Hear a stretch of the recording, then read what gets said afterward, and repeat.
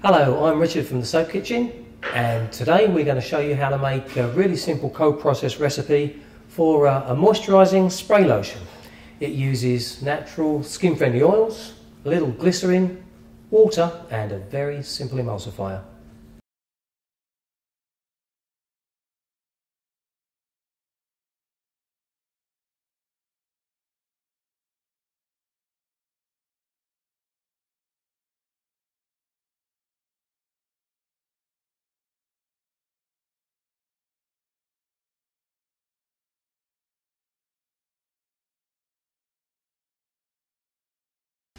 Okay, so this is a two-stage recipe.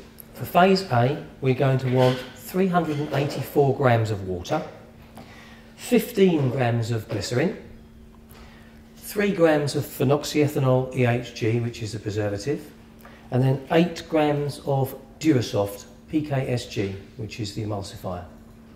Then for phase B, we're going to need xanthan gum, 2 grams, then 75 grams of sunflower oil, another 8 grams of Durasoft, then we're going to want 1 gram of vitamin E, and optional, just 5 grams of essential or fragrance oil.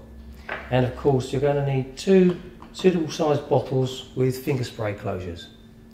Then for your utensils, you need accurate weighing scales, measuring spoons, 2 suitable size jugs or bowls, and a stick blender.